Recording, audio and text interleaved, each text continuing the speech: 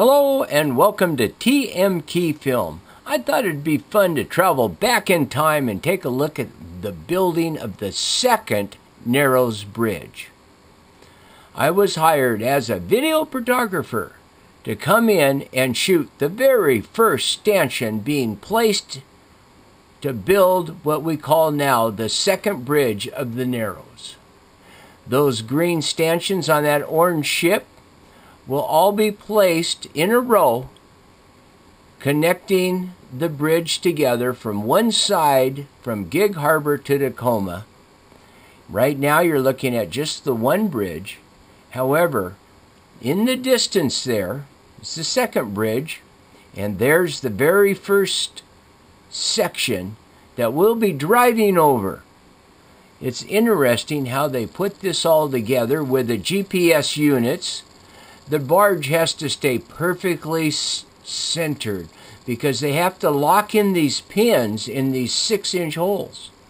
And it takes quite a crew here to get it so that it can be elevated up off the barge and placed in the right position.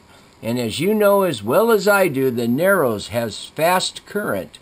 And so this was one real tricky job, putting each of these placements that we drive on and get them all lined up so yet it'll come together. And as you can see here, it's now been lifted off of the barge, free floating, as they might say, in the air there.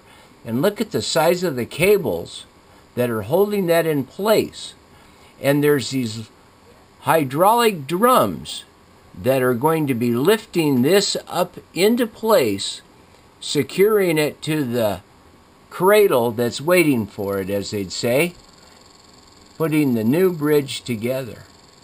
And if you look in the distance, you'll see a Washington State ferry moving down into this area, but they're going to be staying clear on the Tacoma side. Kind of crazy, huh? Watching them build the bridge and the ferry boat goes by. But that's the only way that you could go from one side to the other, was a ferry boat in the old days. And then they built Galloping Gertie, as you all know. And now you're looking at the brand new unit that's going to be placed, that we're going to drive on, all floating in the air there. Millions of dollars, I would imagine, if something was to go wrong. It's interesting, though, how they have all these cables laid out so that everything fits precise when you're driving across the bridge. And as we move, we're going to be coming to where I like to call it the V, where the cables dip down and then start up again.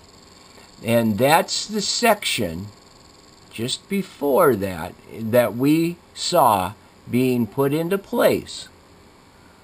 And it's quite a drive, a mile across. You imagine all the traffic the way it is there with 4 lanes, what it must have been like with 2 lanes? Amazing. And then as I grew up as a kid, it was 10 cents to go across the original Galloping Gertie. Thanks for watching, everybody. Bye-bye.